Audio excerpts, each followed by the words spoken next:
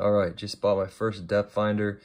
I researched pretty heavy for about a month and a half, the big three with Garmin, Lowrance, and Humminbird. I wanted to be in the 230 range, a little bit below that if I could, and a bunch of things come up. You can get the regular Garmin's without the down imaging, which was the most important thing to me, about $100. Then you get the Humminbird, Prana Max, which is beneficial. It did have the down imaging I wanted. I had a good picture of it, but it didn't come with the GPS maps, and you can't split the screens. Like in this Garmin, you see here, you can split screens, so you could do traditional sonar and then your down imaging. So that's what sold me on this. The other thing that sold me too was just the ability to have the maps here.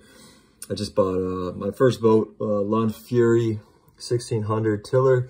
I'm taking the smaller lakes that I don't know, so I know that going into a lake, if I can understand, just have a map with where the depth is and where the drop-offs are, it's going to help me go a little bit quicker, so it'll save a lot of time.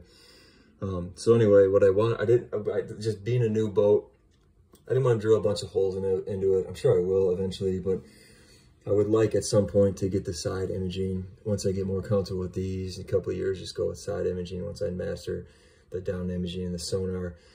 So what I decided to do is I bought this from Walmart.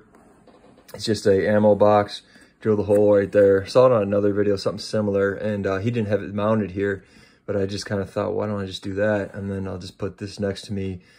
I'm sitting on my right, with my left, I'll put it to my right, and either put it on just straight on the floor or on one of the seats to the left there. So what you can do here is 12-volt battery in here. It's buried down in there somewhere, and then that's the transducer I have yet to mount.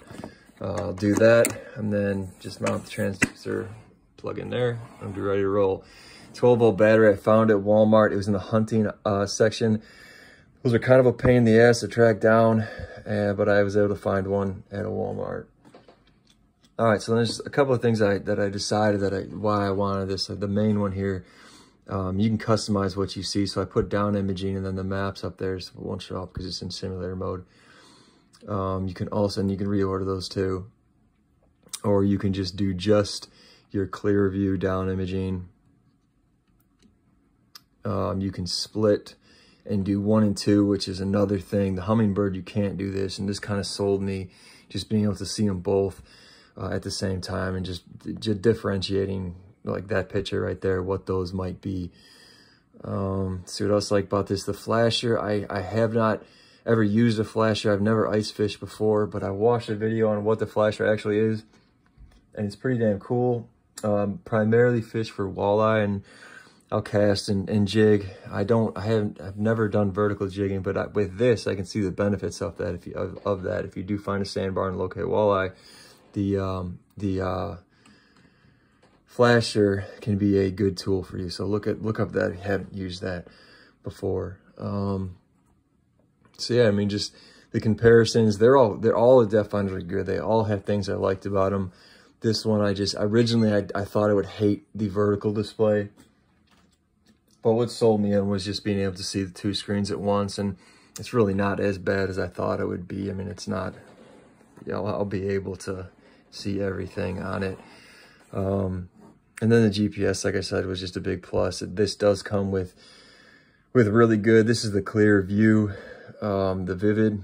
It comes with a really good picture. Humminbird does as well, but there's different Garmins you can buy, $100, $140, and then this one's $179. I actually bought it from Dick's. I was gonna buy it from Bass Pro Shops. They give you $20 off. Sent out for a credit card. Didn't want to do that. So Dick's will give you $20 off if you just put your email address. Just log on, like sign up for the rewards program. Just put an email address in there, and they'll give you $20 off. It's really hard to find less than $179 unless you go to eBay. There's a couple on eBay that were just from sellers that they have no reviews. I just wasn't comfortable going with someone that has no reviews. And then everywhere else, like, I mean, Walmart, Dick's, Bass Pro Shops, I mean, other smaller name retail stores, it's all $179. So I was able to get it $20 off. So $159 plus 10 in shipping. So it's a pretty good deal because it comes with so much, and we'll see how this works out. It seems like it'll be good, but again, this is about 10 pounds, so I can't imagine it moving too much to the right and to the left. smaller legs. I don't anticipate being in a bunch of chop. So we'll see how it works out. And then this will bend back and forward. You put a little elbow grease in there to get it up and down. Battery is really easy to set up. Everything you need comes in here.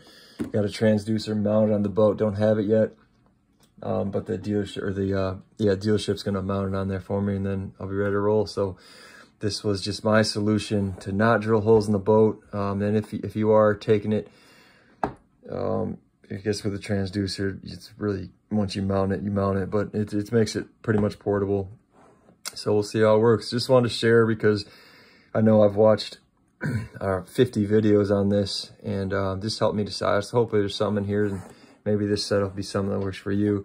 What I did do to screw it in is, it comes with screws, but I just went to hardware store and just bought different screws so I could actually screw them down there. It seems like I put a little super glue on there too, but I don't think these things are gonna go anywhere. So that's what I decided. Let me know if you have any questions or any suggestions. First time using this, I'm not gonna pretend to be an expert.